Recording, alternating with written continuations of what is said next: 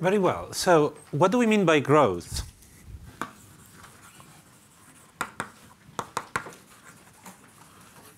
So you have a group, a happy group G.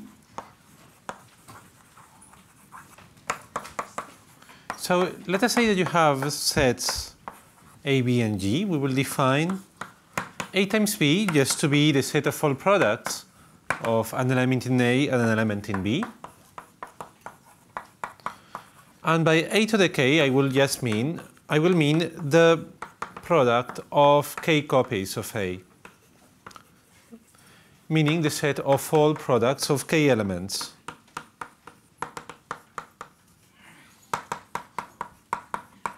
Of A. Very well. And just to fix notation, A to the minus 1 is a set of inverses. And by double bar, just by bar, I mean the number of elements of A. Very well, assuming A is a finite set.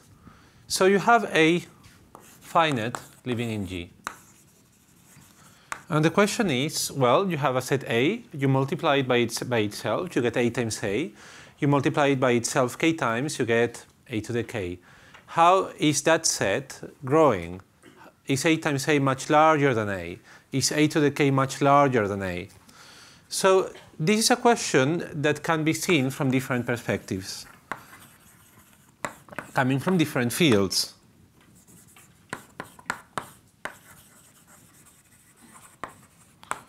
So on the one hand, you have what has come to be called additive combinatorics. An entire sub-area, perhaps the core sub-area of additive combinatorics is about this. But it has traditionally, as the name additive indicates, it has traditionally focused on the case of G abelian, or even G the integers.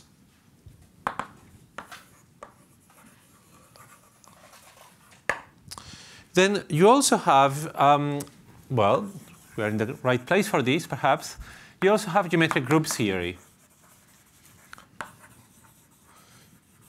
So geometry gives away what part of the tools in the viewpoint are, but let us say that from the point of view of the problems it handles, it centers on the case of G infinite and K going to infinity. There's a third thing that one could say studies this problem. It almost seems like a joke, subgroup classification. Why do I say that classifying subgroups, describing which subgroups a group has, is a problem of this sort? Well, so if you assume that S contains the identity, then you have that A to the K is equal to A, or the cardinalities are the same, if and only if A is a subgroup of G. So classifying the sets that don't grow at all is the same thing as classifying subgroups.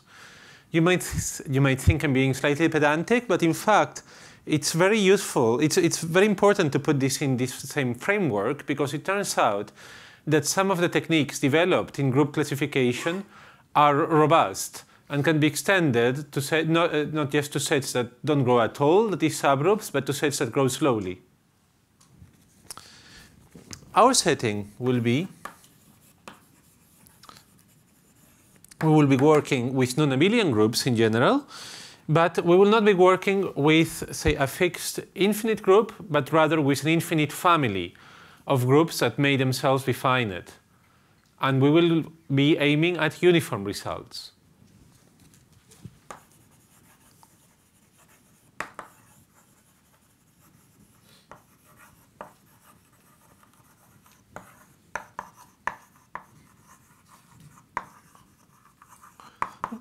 Of course, well, some statements about growth are trivial for a fixed finite group, but not when you have an entire family, because there you want uniformity, and uniformity is difficult.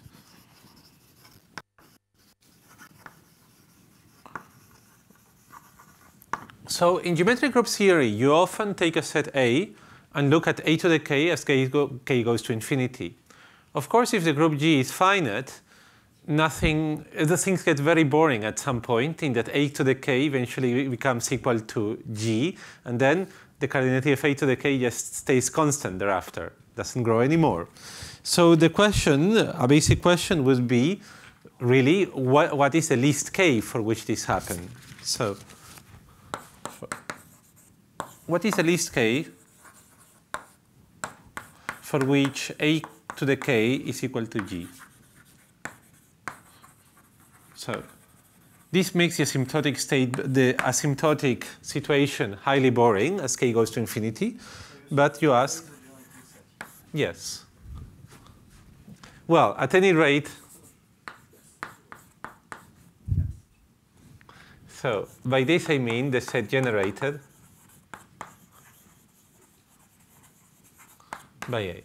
Mean the set of all products of elements of A and their inverses, products of whatever length. All right, so the definition is that the diameter of G with respect to A, and I'm going to put a little mysterious gamma here, is the least k for which this happens.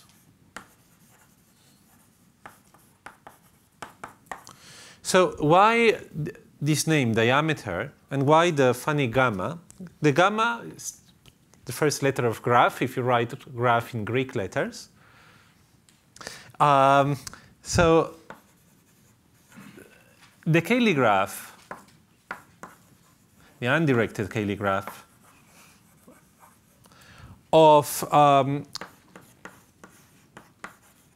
G with respect to A is defined to be the graph consisting of the set of vertices V equal to G. So just draw a dot for every element of G and connect two dots corresponding to two elements of G if the ratio is in the set of generators.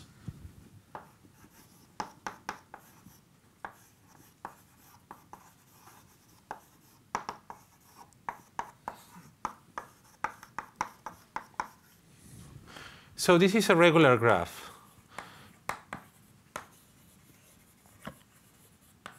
What do I mean by a regular graph? It's a graph where every vertex has the same degree.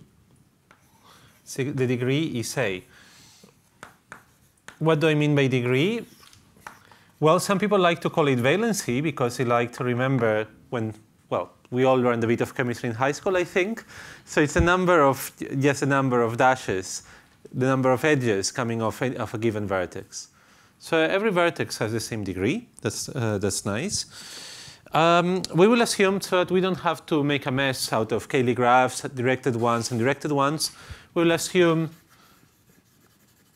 A equals to A inverse from now on. That's actually a very soft assumption, as we will see. We can just add the inverses to the set. All right.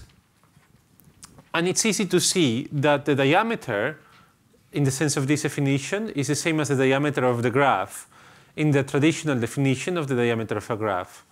What is a traditional definition? Well, you define the distance between 2 points to be the length of the shortest path between them, where the length of a path is just the number of edges in it. And now you become a pessimist and you take the 2 points for which the distance between them is maximal, and that distance you define to be the diameter. Just like for a circle, you take 2 points in the antipodes and their distance is the diameter of the circle.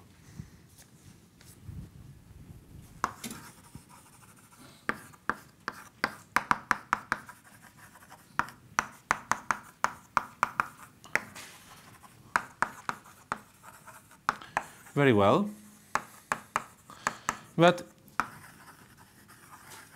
all right, but this sort of graphical, I wouldn't say quite geometrical yet, way of seeing things is quite fruitful. In fact, some sharper questions than diameter bounds can be really formulated most cleanly and most intuitively in terms of the graph. So, other notions, there's that of expander graphs. And these are all related. So for a graph that is regular, finite, and undirected, we can define the discrete Laplacian.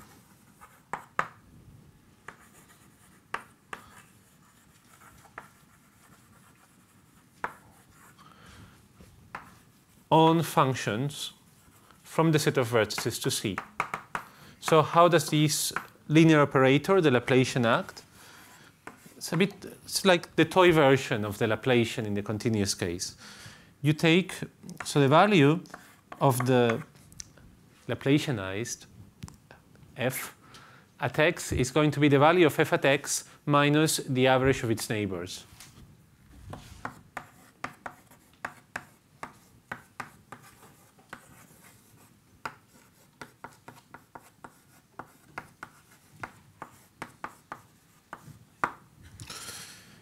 Very well. And well, you could define the Laplacian in general, but the point is that because the graph is undirected, you're going to have that it is a symmetric operator.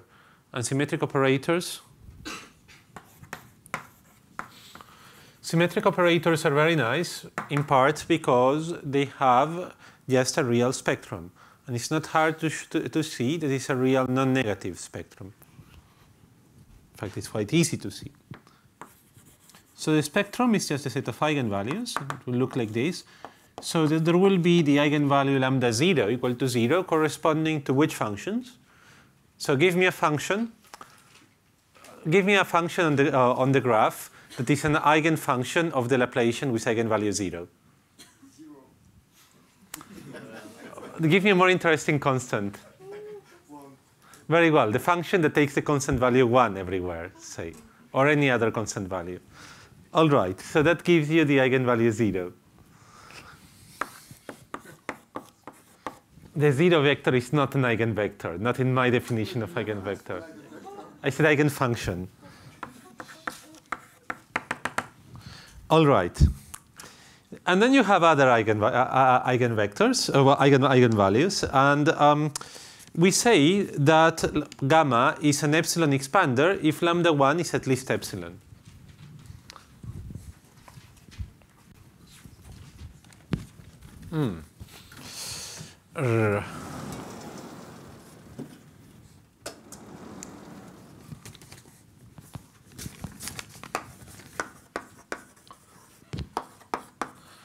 But most often you will just hear people talk of an expander graph, just like that. That doesn't make sense in isolation. What makes sense is to talk of an epsilon expander, or rather, and this will you will find very often, an expander family of graphs. So this is a family. It gets interesting if you impose that they must be of constant degree. Otherwise the question is a bit easy. And you say that this is an expander family if they are all epsilon expanders for some epsilon. Of course, that would be trivial if the family were finite. The interesting thing is if the family is infinite. Well, trivial, assuming that it's enough for the graph to not to be stupid, for lambda 1 to be bigger than 0. It's enough for the graph to be connected, and it will be connected if A generates G. But as we will see, but once you have that, any graph is an epsilon expander for some epsilon. It's just that the epsilon has to be constant for the entire family. That's what's special. That's what I mean by uniformity. Very well.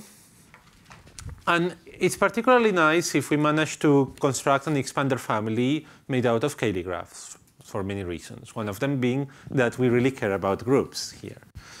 All right. Another related notion is that of mixing time. So if one had to put a hierarchy of notions, yes, for a graph to be an expander is stronger than for it to just have small diameter. Mixing time, having small mixing time is an intermediate notion. So what is a mixing time is a least k such that a random walk of length k on the Cayley graph, say, ends at every v with roughly equal probability, approximately uniform distribution. What do I mean by approximately? Well, you have to impose a norm on distributions. It can be an L1 norm, an L2 norm, an L infinity norm, your choice. So strictly speaking, one should speak of, say, the L infinity mixing time, the L2 mixing time. But there are all sorts of useful inequalities between those, often going both ways. All right, so as I was saying, the hierarchy is as follows. Being an epsilon expander, I'm not even going to try to catch that. Mixing time, this implies that the mixing time is O epsilon log g. And well, for any sensible norm, if you are close to uniform, but in particular, you end up at any place with positive probability. So this implies diameter. Where the little epsilon here means that the implied constant depends on epsilon. Okay, so some results. So I'm going to put key proposition, not because I'm propping myself up or because I like keys. It's simply the name I gave to the result in my paper back in the day, the Paleolithic.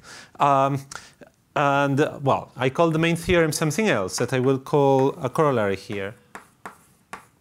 So somehow the name has stuck. So if you want to prove diameter, or if you want to prove several other things, really the key proposition is the following. You have G, in this case G SL2Z mod BZ, that is 2 by 2 matrices with determinant 1.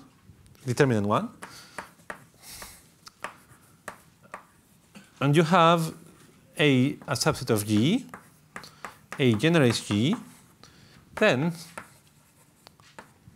well, so the way I stated it more or less at the time was that if A is not too large, it's really 5/6, but it doesn't much matter. So say you have that A cubed is larger than A to the 1 plus delta, where delta is an absolute constant.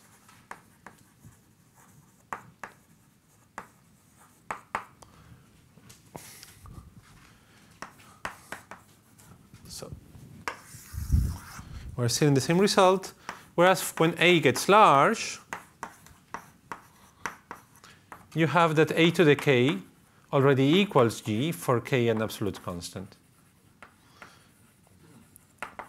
In fact, as Nikolov and Piver showed, based on something that Gowers was also doing at the time, k equals 3 is valid. So you can just take k equals 3. 5, 6? I think it's 5, certainly 5, 6. 1 over 9. 8 over 9, no? I think it's 5 over 6. Well, just to emphasize that these numbers don't matter, I will put 8 over 9, but I'm pretty sure it's 5 over 6. Let's look at this later, but let's bet something trivial on that. At any rate. And this is still true. In fact, if I replace this, I just made the statement stronger, by the way. Thank you. Because if you make the exponent larger, you make the statement stronger. You can make this 1 minus epsilon. It would still be true, with delta depending on epsilon. But since 8 over 9 is an absolute constant, delta is an absolute constant. Very well. But what I wrote here with 5 over 6 was also true with k. All right. So what I called the main theorem back in the day is really a simple corollary. It's a diameter bound.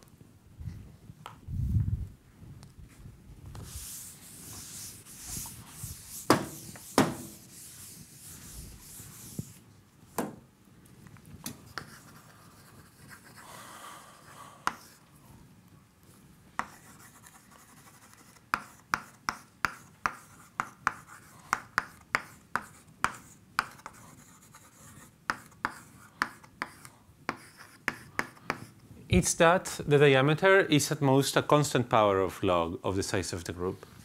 Both of these constants are independent of p. Well, they are absolute constants. So this is true, I showed, for GESL2Z must be Z.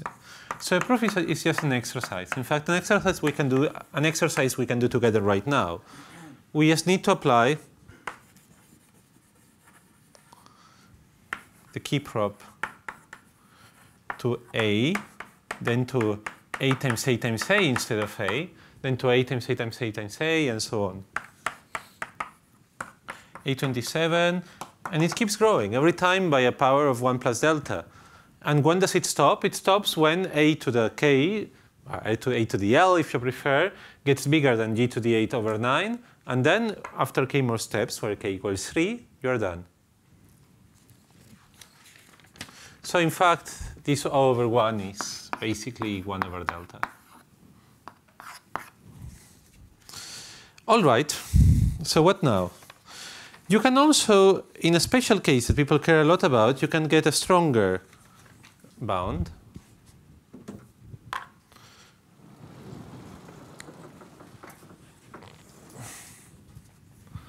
So people used to, so for T, well, before 2005, I think it was Lubotsky who had the following favorite example.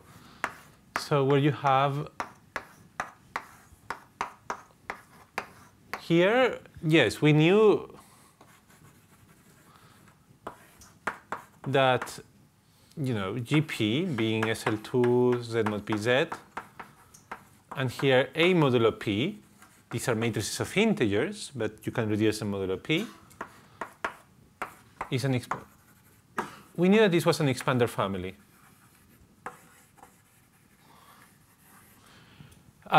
This is essentially so this was a consequence of a rather heavy and beautiful result in number theory, well, on the upper half plane, so it's Selberg spectral gap. But quite frustratingly, what people did not know is what on earth to do with this. Nothing was known, essentially. No good diameter, well, no diameter bound period was known, really.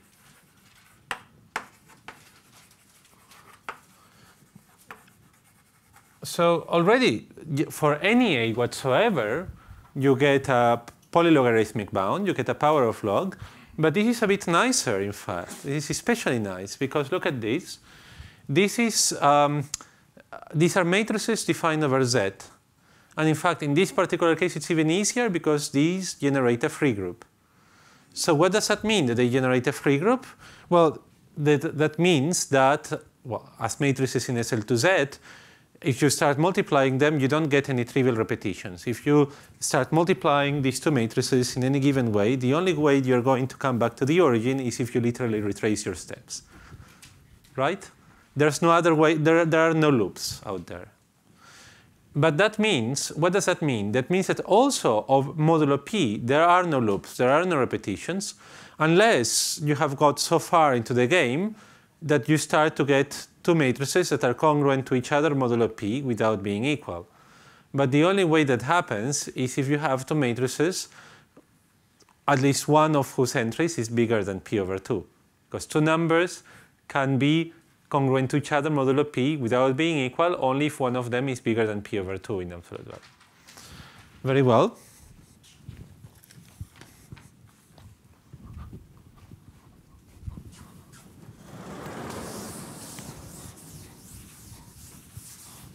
So here you have A SL2Z,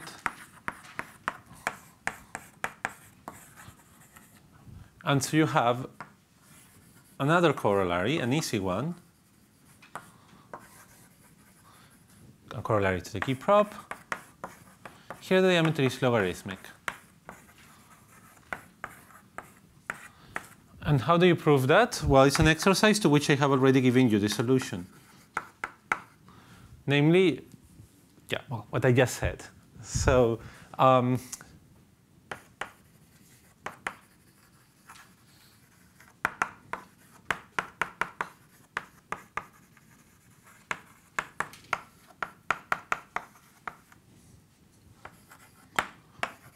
then at least one entry is big. So this means that for the first log p steps, roughly, if you just multiply things together, you're going to get the fastest kind of growth possible for free. And you have to stop only after constant times log p steps. Your set is already of size, so growth for free, literally, meaning because of freedom, because the thing is a free group, up to g to the epsilon, say, and then apply the key prop of 1 times. That's enough. In fact, you can soften this assumption a lot and a lot and a lot. You don't need A to generate a free group. It's enough for the group generated by A to contain a free group, and so on and so on and so on. So the can be softened too, in fact. And I think these are actually ideas from the 80s, Weisweiler, Nori, and several other people. I don't want to leave anybody out. It's an infinite list of names, but I think these are some of the main ones. Can be softened. Of course, they were not working in these sort of problems quite yet, but they were working on this sort of thing. Can be softened to a Zariski dense.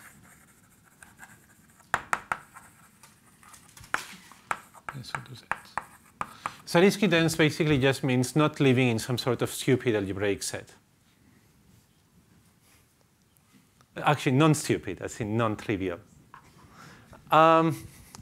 Very well, so that's an easy consequence. Now, let me give you a hard consequence. In this special case, well, not just this one, but in general, when you have a fixing in SL2Z, A is not of some silly special form like upper triangular matrices, say. This is what that means, not of a silly form. And then, if you take the reductions modulo P, one is actually able to show more than just logarithmic diameter. So it's something even stronger. It's not a corollary. This is a bona fide theorem due to Bourgain and Gambord.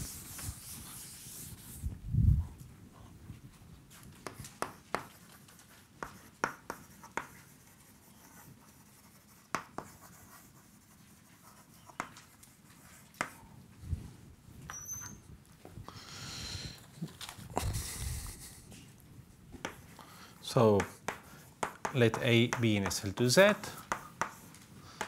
A Zariski dense in SL2Z, or in SL2R, I should really say. G P is SL2, Z must be Z. Then, so this was a right condition because they showed that if this is true, then A mod P generates SL2 Z must be Z. So that's clearly necessary, but in fact it's also right because you can find something free inside and so on. This in SL2 this is not much of a problem. So you need P bigger than a constant, so that you are sure that this generates, but that's enough. This is an expander family. P bigger than a constant. It's an expander family. So let us give the briefest sketch of the proof possible, in part because it will introduce some other important concepts. So we had our little notion of growth here. Well, so first of all, it turns out that one can think of growth differently in a way that, if you wish, is more closely connected to mixing times. So when you have, say, mixing times, we define them in terms of probability distributions. A probability distribution is just a measure, with positive values, blah, blah, blah, non-negative values, and total measure 1. So you have a measure mu on the group. And you don't multiply a measure, but multiplication would be a different thing. What corresponds to multiplying sets is to convolve measures. And when you convolve measures, well, you want to have some sense of what happens to the measure. The L1 norm is always 1, so you look at the L2 norm, how flat the measure is, which corresponds roughly to how big its support is, very, very roughly. And indeed, so you can get an implication in the other direction would be trivial, but you can get an implication in this direction. So mu a probability measure with some conditions.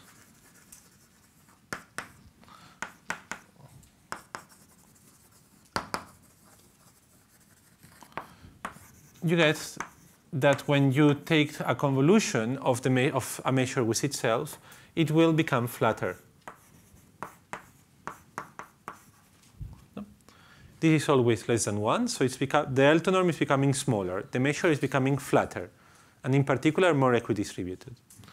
So how do Bourgain and Gambor deduce this? Well, the key step here, in fact, from this perspective, you could say that it's the meaning of Balogh-Semeredi hours in a sense. So there's this very nice, this important tool in additive combinatorics, first proven by Balogh-Semeredi, but then with much stronger bounds by Gowers. And the proof by Gowers also generalizes to non-abelian groups.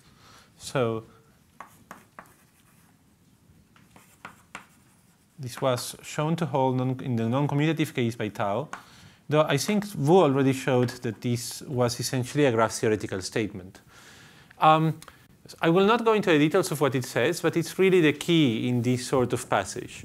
Passing from here, if you had a statement like this, passing to here would be very easy. You just consider the special case of mu equal to the uniform distribution on A, 0 outside. You apply it to, what happened? To 1A. Just apply to that distribution, and you get this result, just using Cauchy. So this direction is much subtler, and you have to use this. And then, how do you go from here to expansion?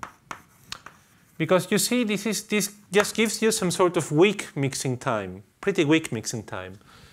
How do you pass to something that is stronger, even than honest to goodness mixing time, meaning expansion? Well, you have to use two things. So one of them is the growth for free that you get in the first log steps.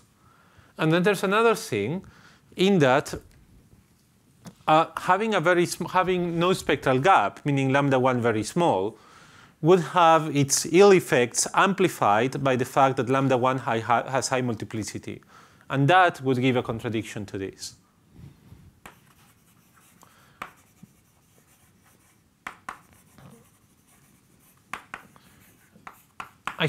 I've heard that this is a very common trick in physics, but in this context, it was introduced by Sarnak-Sue in the 80s. Well, Henrik also always says that Huxley had used that. Oh, okay. Some relatively obscure paper a little bit earlier. Thank you. All right, but physicists, I think, believe it belongs to the ancient Babylonians, such as Wigner and the like. All right, very well. What's the epsilon? Which epsilon? For this, have you computed the epsilon for some? You have computed the epsilon for some families, right? Yes, I can tell you for the Lubotsky group. Oh, it's going to be horrid, but you can do it explicitly. I think it's 2 to the minus 2 to the power 80. Let me check. It's bigger than 0. That's the only thing you can say about it. Minus 36. 2 to the minus? 2 to the 36. All right.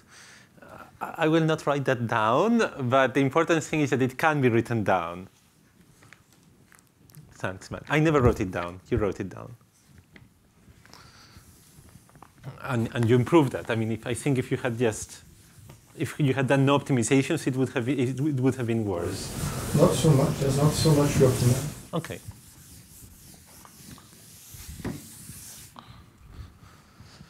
Well, so, all right. What are some generalizations of the key proposition? And then we'll look at the consequences. So the first generalizations kept the Lie type constant. So, okay, so it started with SL2, and then the generalization to SL2FQ, this was done by Dinah, who was a student at the time, and also Varjo has a very beautiful thing, a very neat way to do this. Also, it may not be completely obvious that it's a generalization of this kind, But Bourgain and Gambert show that the statement on measures is true on SU2. So this is a good opportunity to explain several things. So first of all, this is a complex group. It doesn't say SL, it says SU, so it may not be apparent that it's deep down the same group, but the Lie algebra is the same. At the same time, there are difficulties because these are the complex numbers. In what sense? If what you want is just the key proposition over an infinite rather than a finite field, in fact, the proof gets easier. The way to generalize the key proposition in the sense of just proving the same statement for the complex numbers is just to delete FP, put C, and then delete large chunks of the paper. It goes through. However, if what you want to prove then is this sort of statement or something related to this, such a form of the key proposition would not be enough, because what you really want is a result over measures. And this passage does not work just like that over the complex numbers. You need a stronger statement here. You need a statement that keeps track of the distances between the elements of AQ. So it's a very tricky thing. This is an Invenciones paper.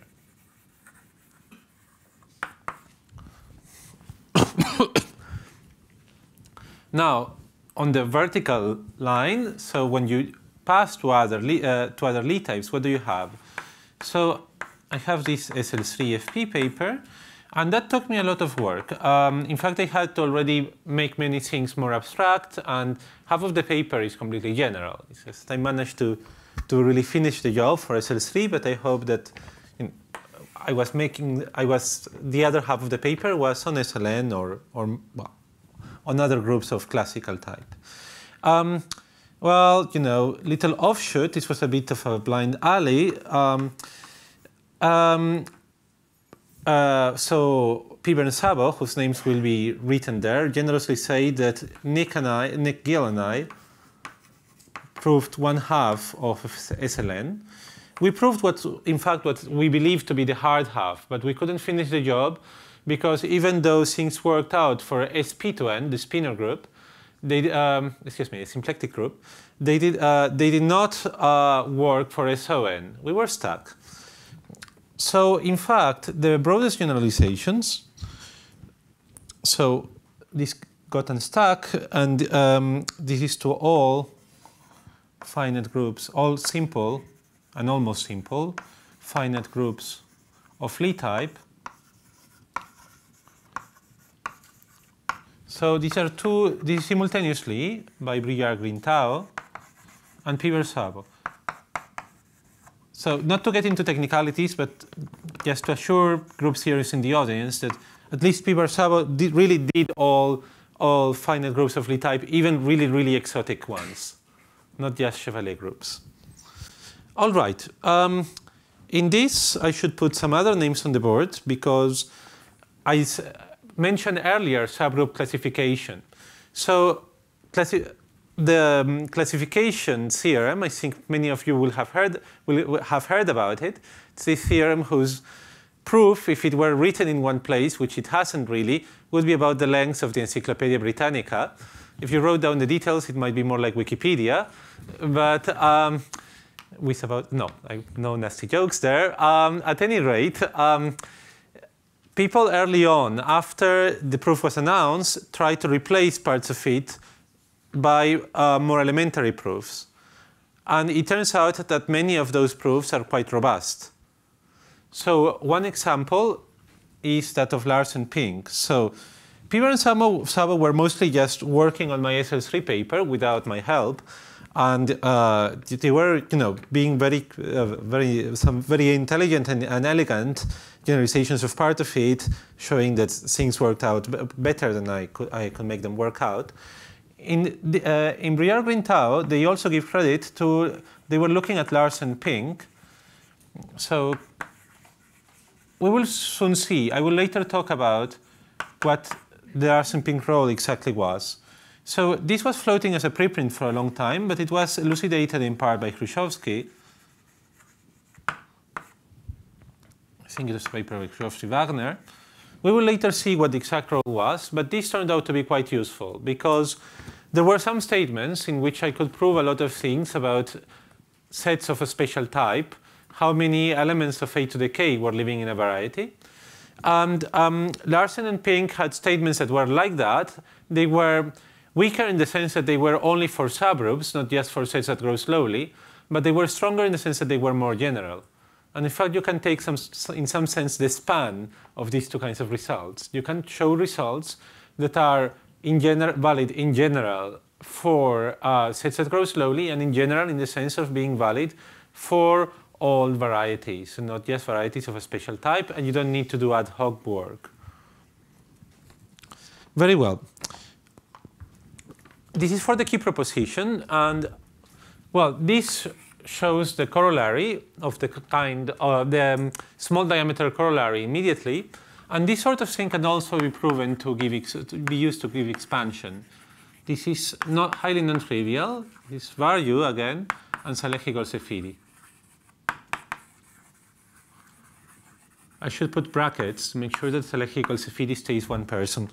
At any rate, so what are the open problems remaining there?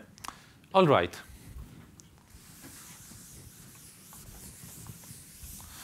So just for linear algebraic groups, meaning matrix groups, you have several things. So first of all, so as a corollary,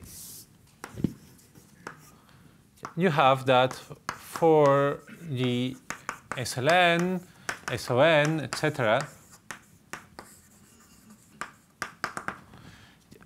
you have that the diameter and G arbitrary, generating G, you have that the diameter of gamma GA is polylogarithmic. But with just tiny proviso, well, not so tiny, the constants here, they don't depend on P, they don't depend on the ground field, but they do depend on the rank. They depend on N here. So without N dependence, this would be the full strength of Babai's conjecture, at least for matrix groups. So Babai made this conjecture in the 80s. Very well, so the first open problem would be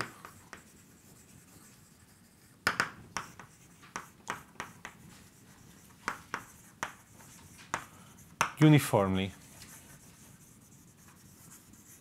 on N. And then there has to be a change in the strategy, because the key proposition is actually not true uniformly on the rank. The delta in the statement, which is no longer on the board, unfortunately, the delta in A to the 1 plus delta, that delta does depend on N. If you force it to be fixed, the proposition would not be true. There would be counterexamples. But the consequence, however, ought to be uniform on N. At least it is still believed. And we will see soon that there is evidence for that, recent evidence. Another uniformity problem is open even for SL2. Namely, I will put it as a question, because not everybody necessarily agrees that the answer is yes. So SL2Z mod PZ, and here we will set A. So you have any P and any A generating SL2Z. So the family of all Cayley graphs of SL2Z mod PZ over all P, is this an expander family? Is there a universal epsilon? That we don't know. You see, the results of Babai type, these are uniform on A, completely uniform. But the results of expander type, of Burgan-Gambor type, they are not uniform on A, on the A that is sitting above, that is being reduced modulo P. They depend on that A. Whereas we would really like to have a completely uniform expander result. It's not completely clear that it's true, though again most people believe this for some measure. of people. All right. So I said that there's some further evidence on A. Well, I would state as a third open problem, except it's not completely open anymore. Namely, why did I say, well, Babai's conjecture it means these four matrix groups? Babai's conjecture is really about all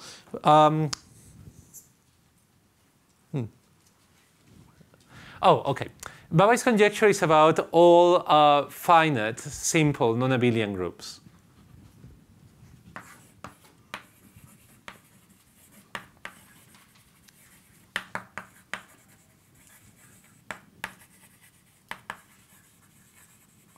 Well, non-abelian, that's obvious, why that is needed. If you have an abelian group, its diameter can be very large. Say, if you take the group Z mod 2014 Z, oh, I'm old, then its diameter can be as large as 1007. But simple just basically means the opposite of solvable. Well, it has no normal subgroups. Finite, that's also needed for these formulations. But what are the groups that are finite, simple, non-abelian? That's what the classification theorem is about. It tells you that these groups come in three forms. These are the matrix groups, matrix groups are just groups, finite matrix groups are the finite groups of Lie type. Then there are the monsters. Well, there's one monster with big M, but then there's a finite number of monstrous groups. But there's a finite number of them, so we can forget about them. We are proving asymptotic statements, so it's as if they did not exist. They get sent to the Jardin des Plantes. And then there's all 10. All 10 being, it's almost the group of all permutations of n elements. So all 10 is the subgroup of Siemens of index 2. So Siemens, this has n factorial elements is of course a group consisting of ways of permuting n elements. And all 10 consists of the even permutations.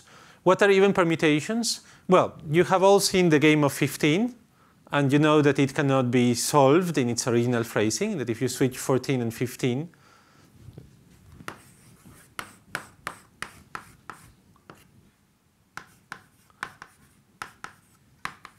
blah, blah, blah, blah, blah, blah.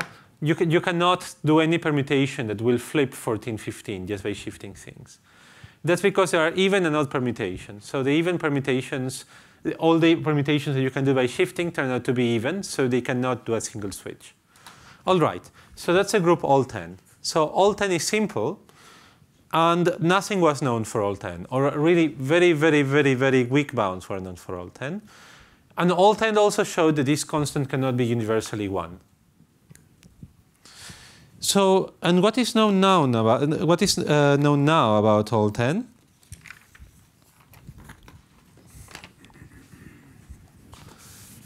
And why do we care? Well, a lot of people care about all 10 for its own sake. But then there's also, if you care only about matrix groups, so that there's also a highly sophisticated reason to care about all 10 and Siemens.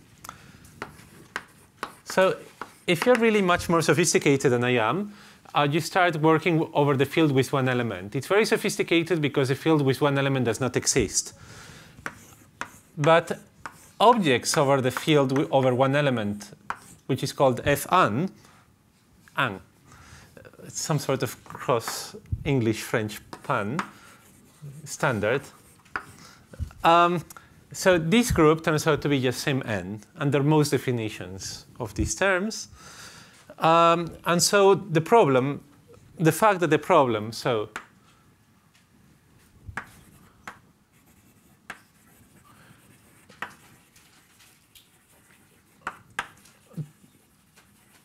the fact that the problem was open here, really, the best bound was something like e to the square root of n, meant that there was little hope that you could do SLN uniformly, because you could not do it even over the field with one element. All right, fortunately now something is known.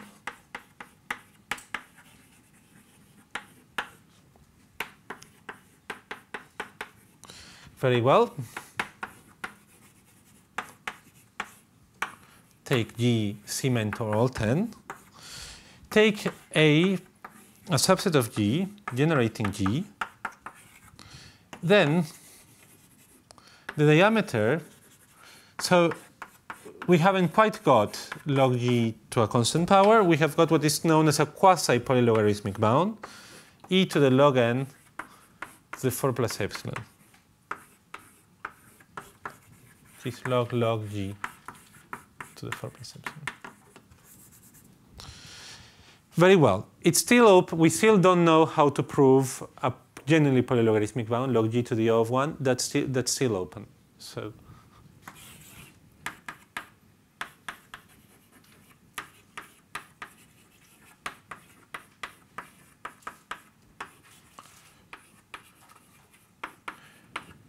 but this already gives us some hope.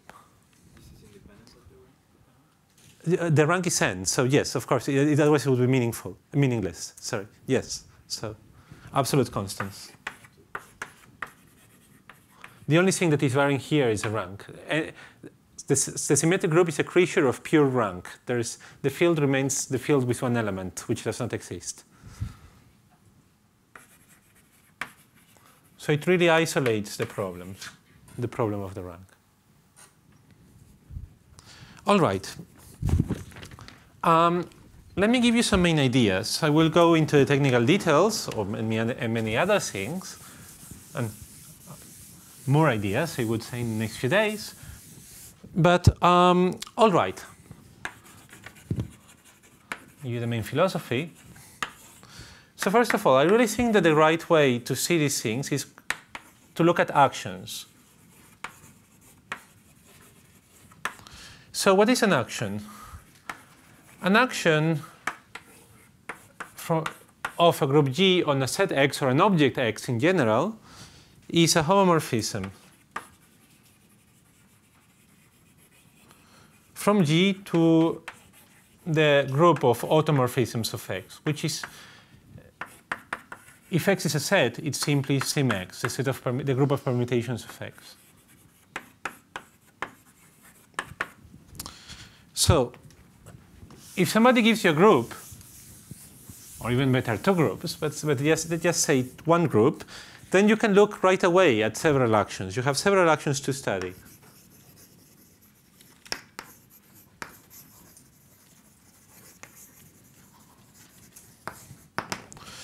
So you have the action of G on itself by left or right multiplication. That turns out to be sort of boring because, for example, the orbits are the entire group, the stabilizers are trivial. A stabilizer of an element is the subgroup that it's a subgroup of all elements that don't move it. So every element of G moves everything in G, unless it's the identity, so very boring. What turns out to be much more interesting is the action of G on itself by conjugation. And it turns out that multiplication is not so boring if you consider the quotients of H. And so on and so on. All right. And then it turns out that depending on the kind of group you're working with, you can also, it's also worthwhile to look at other kinds of actions, which are different for different kinds of groups. And it's this difference that gives the particular distinct flavor to linear algebraic groups and to a symmetric group, say. But it's all in the framework of actions, and I hope that really a unified treatment will come out of this. So if you have linear algebraic groups, well, what is a linear algebraic group, a matrix group? Really, the defining feature is that G acts on A to the n, and not just as some sort of unstructured set of elements, but in a geometrical sense, by linear operations. So this will give to part of the proof a geometrical flavor, not in the sense of geometric group theory, but in the sense that there will be morphisms of varieties and so on. In the case of actions on Cn, well, Cn is just, by definition, the group of actions on a set of n elements, so no structure there. G acts on one, it's just an unstructured set, and of course you also can act on pairs of elements, of distinct elements of these, triples, etc. So you could say that these are really stupid actions because there's no structure to this set of n elements. However, just the fact that these are really small sets compared to the size of the group turns out to be very useful.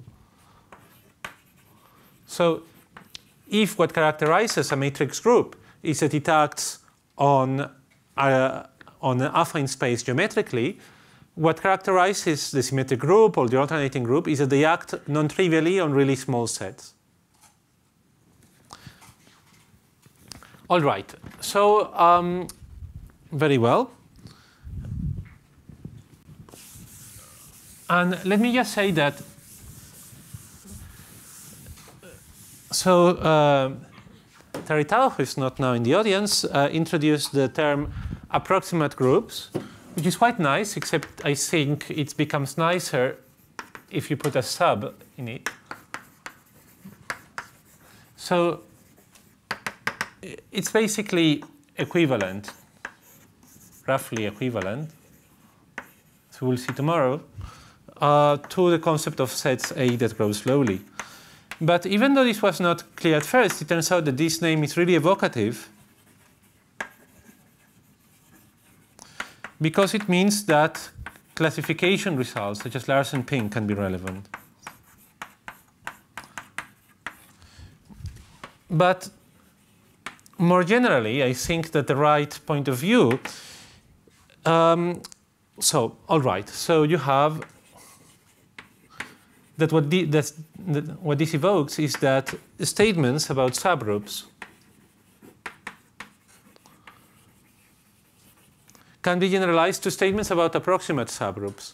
But in fact, as we will see, it's better to ask oneself a broader question. When can statements about subgroups be generalized to statements about sets without assuming from the start that they grow slowly?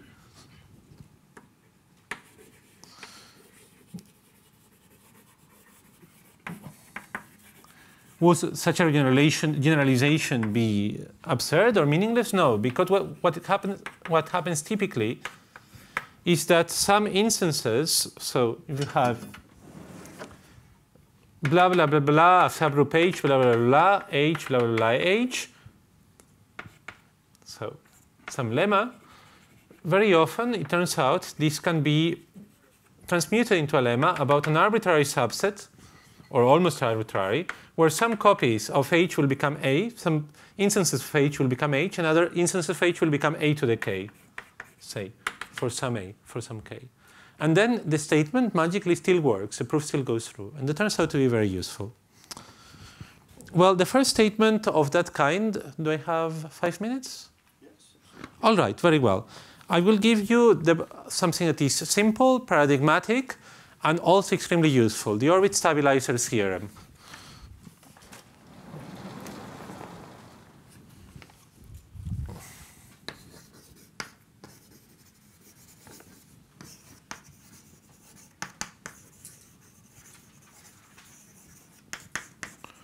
So you have G acting on X. As I said, the stabilizer of an element is simply the subgroup of G consisting of all elements that fix X, whereas AX is the orbit. The orbit is just all the set of all elements to which X gets sent by a set, say, not necessarily a subgroup, A in G. All right. So the orbit stabilizer theorem, it has a grandiose name because it's what, in fact, most of you have already taught to undergrads. So it's one of the first things they see, so it gets called a theorem, not a lemma. So you have that H is a subgroup of G, and H stabilizer, the intersection of H and the stabilizer of X, is H divided by the size of the orbit of X. And the proof is just by counting. very well. But the interesting thing is that this can be generalized to sets. Arbitrary sets. So is such an equality going to be true for an arbitrary set A? No. But you can split this into two inequalities, the one that says greater than and the one that says greater than or equal to and the one that says less than or equal to, and then you soften both slightly in slightly different ways. So for A in G, A inverse A intersection stab of X. So one copy of H has become A inverse A times A. This is going to be greater than or equal to AX. And now, even more generally, in the other direction, for A and B subsets of G, BA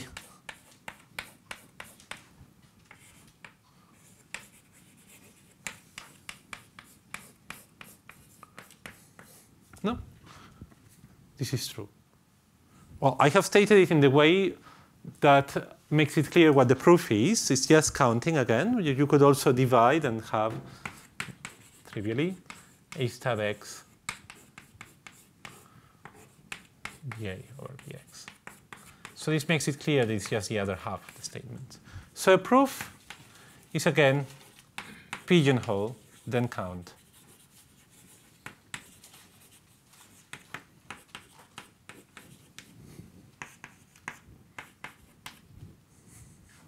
And it goes through. Maybe I even have time for one interesting application. So as I said, this first action is very boring, but the conjugation action is very interesting.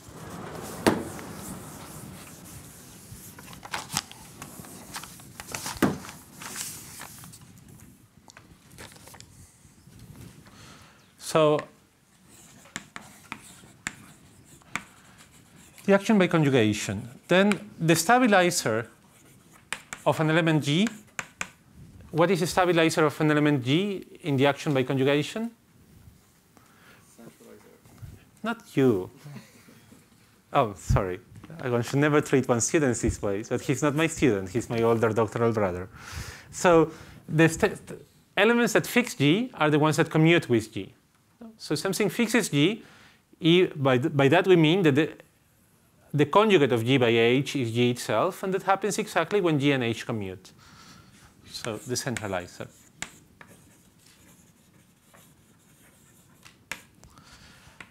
And what is the orbit of this? So the orbit of an element G under the action by conjugation is what? Yes, the conjugacy class.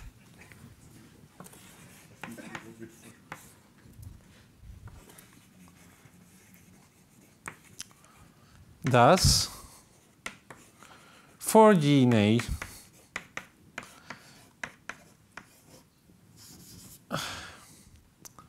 say A equals A inverse for simplicity,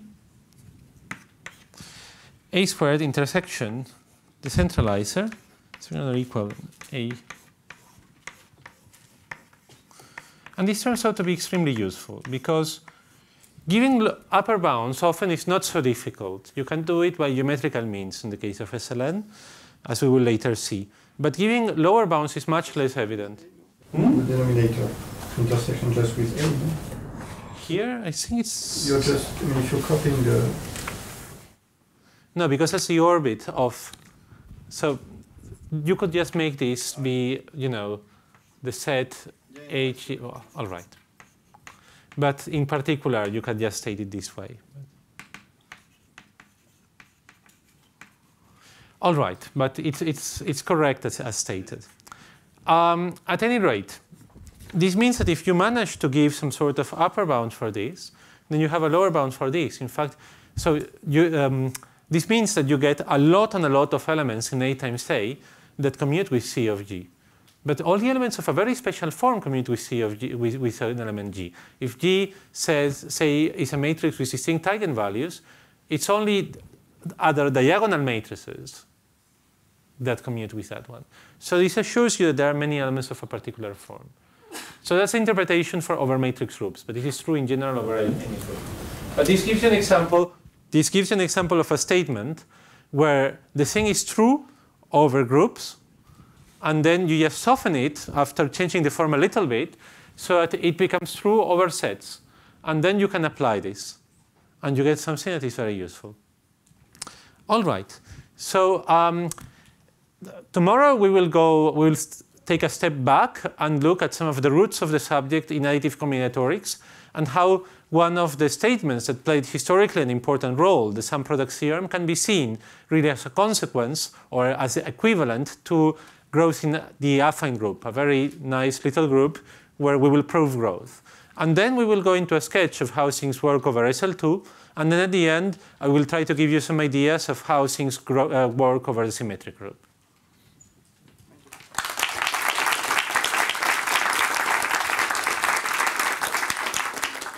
Any questions or comments? So one question, so are there any kind of generating sets or symmetric groups which would be kind of analogs of these things that live over there? Which you would know better about than what you proved is there? Well, it's fairly simple to, I mean, if you just write down, so this is the following is an interesting example, because the first set of generators that springs to mind is just one, if you're looking at Sim, it would be 1, 2, this works in both ways, because you can prove right away that the diameter here is log g squared.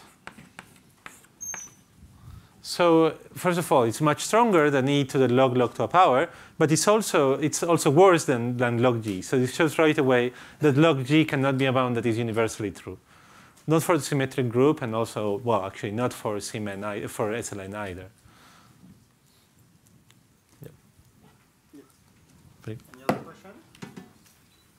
But in fact, nobody has constructed an example where the diameter is log g cubed. It might be that this is worse possible. We don't know.